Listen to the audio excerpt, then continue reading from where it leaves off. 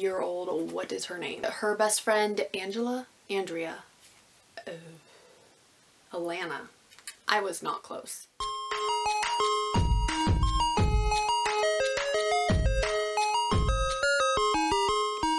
Hello everybody, it's your girl Jay, and today I'm here with my part 3 out of 3 wrap up for May 2020. I read a total of 18 books, so if you guys are interested in part 1 and 2, I'll leave those links down below. These are the last 6 that I read, so without further ado, let us get started.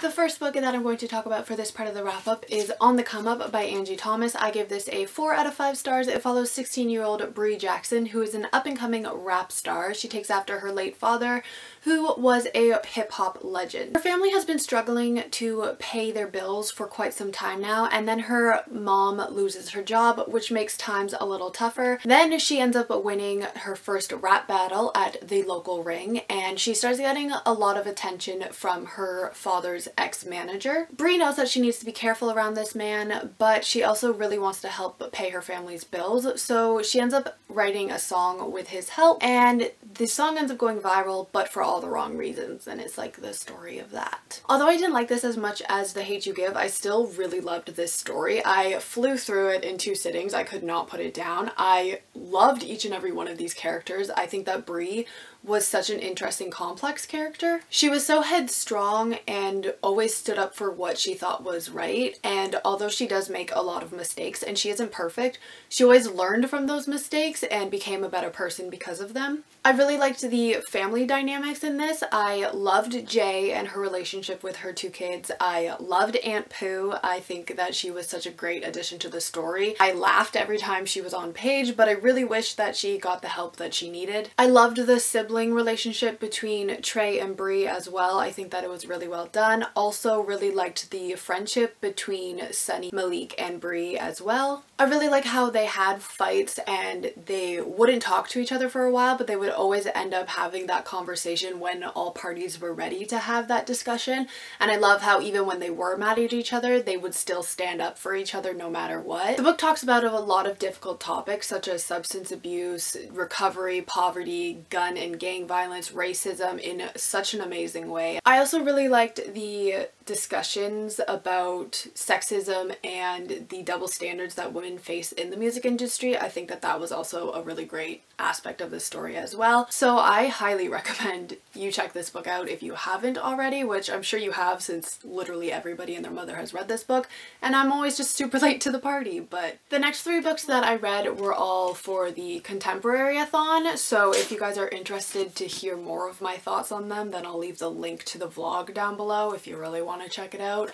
It's not that entertaining, it's a lot of me just talking about Animal Crossing, but if you want to look, it's down below. The next book is Tweet Cute by Emmy Lord, and I gave this a 4 out of 5 stars. This is an enemies to lovers romance between 2 teenagers who are running Twitter accounts for their family businesses, and they end up having this Twitter war about a grilled cheese recipe. I liked this a lot more than I originally thought I was going to. I am not the biggest fan of romance contemporary books. I'm more of a thriller reader, so when I do find a contemporary book that I'm digging, I'm super into it. But I really liked Pepper and Jack equally. I really liked how they're both trying to navigate their family businesses while still trying to follow their own dreams as well at the same time. And I also really liked the family dynamics in this, not only between the parents and the children, but also the siblings as well. I really like the banter between Pepper and Jack, not only in their tweets, but also in their face-to-face interactions as well. They had me laughing out loud a lot of the time. I really liked the friendship that developed before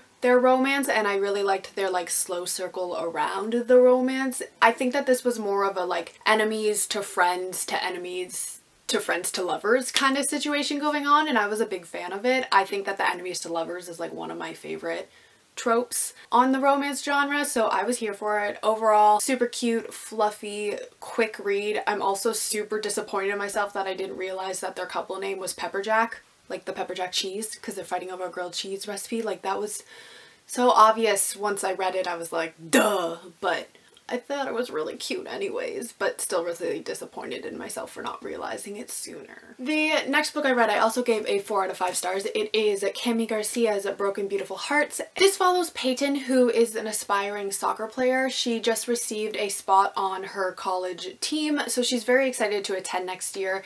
She ends up discovering a secret about her boyfriend, and when she confronts him, things turn a little bit ugly, and she ends up taking a fall down the stairs, injuring her knee, which jeopardizes her spot on the team. When she tells people that she was pushed, they don't believe her, so she decides that she's going to go live with her uncle in a couple towns over in order to rehab her knee and focus on getting better.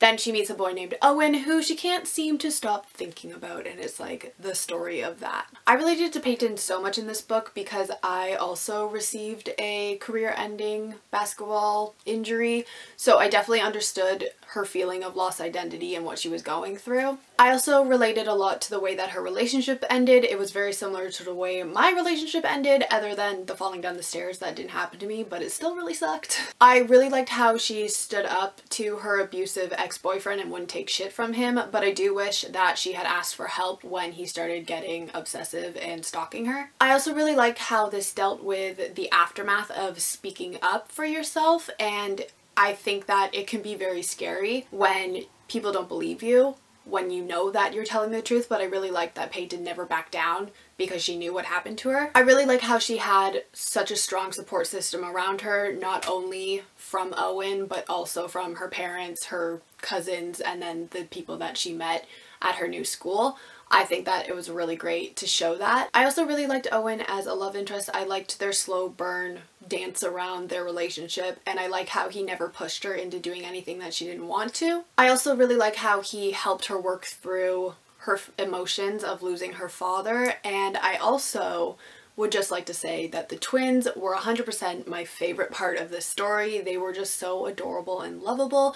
The biggest complaint I have of this book was the girl on girl hate, especially because it was like the mean cheerleader trope kind of situation going on. I'm never a fan of that, so I didn't like it in this book. But I did really like the positive female friendship between Grace and Peyton. I loved how they were always standing up for each other. Overall, very quick, easy, fluffy read, but still dealt with some heavier topics in a really well done way. So 4 out of 5 stars. The next book that I have, I'm not going to talk too much about because I really did not like this book, but it is Finding Cinderella by Colleen Hoover. I gave this a 1 out of 5 stars. It follows a girl named Six and a boy named Daniel who have sex in a maintenance closet when they are in high school. Years later they meet again. They don't realize that each other are who they are, and they end up in this relationship, and it's just very toxic and I don't like it, and it's just not a good time. I would not recommend reading this book if you are a person. I was really disappointed in this book because I really liked Hopeless, and I'm usually okay with Colleen Hoover books. I'll usually rate them like 3.5 or higher, but I was really not a fan of this. There was just so much like negativity sex-wise in this book. Like the girl Six has sex with 6 guys and she tells the boy that, and then she won't stop talking about how much of a slut she was, and it's just like that's not it, you know? Like, you can sleep with as many people as you want. You're not a slut. Stop. And just the main characters, both of them, just piss me off so much. The things that they do and the things that they say to each other, just, it's not good. It's just, teenagers should not be reading this. People should not be reading this. It just should not be a book in general. I'm sorry, that's just my thoughts. Don't read this. Next book that I have is Casey West's Listen to Your Heart. I gave this a 3.5 out of 5 stars. This follows 16-year-old Kate, who is very shy. Her best friend, Alana, convinces her to join the school's podcast class as her elective. Kate ends up being assigned as one of the hosts for the podcast, and she ends up getting a mysterious caller phoning in asking for advice on his crush. She discovers that it is a boy named Diego Martinez. She's pretty sure that he is talking about Alana, and Alana just so happens to like Diego as well. So she decides to intervene a little bit and, you know, give out that love advice. So Kate is very excited for Alana until she starts hanging out with Diego a little bit more, and she discovers that she might like him a little bit too. So she needs to decide whether or not she's going to be loyal to her best friend or follow her heart, and it's like the story of that. Casey West books are definitely very fluffy. They're always advertised as like cute contemporary summertime reads, and this definitely was that. I liked Kate as a main character for the most part, but at times she kind of annoyed me because a lot of the things that happened in the book could have been easily avoided if she had just talked to Alana about her feelings. I really liked the friendship between Alana and Kate, and I like how they didn't let a boy come between them in the end. I really like the family dynamics in this. It showed a very positive, healthy relationship between Kate and her parents, but also Diego and his cousins. I was a fan of Diego, but again, a lot of the things that happened in this book could have just been easily avoided if they had all just had a freaking discussion for 2 seconds of their life. Overall,